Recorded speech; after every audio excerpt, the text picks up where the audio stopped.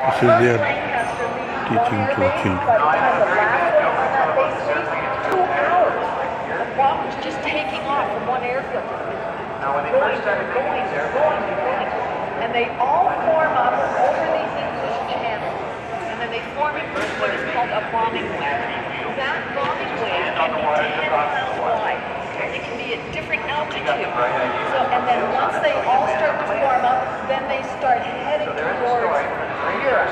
And they're going to end up flying into occupied airspace, which is over France. So Andrew is part of this mission. He and his crew have left. They're formed up into a bombing wave. Now they're heading towards Europe.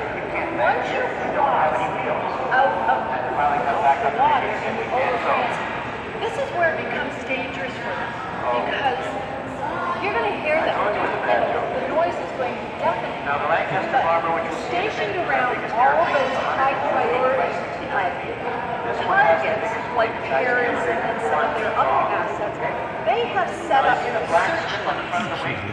There's German air bases there. They send up great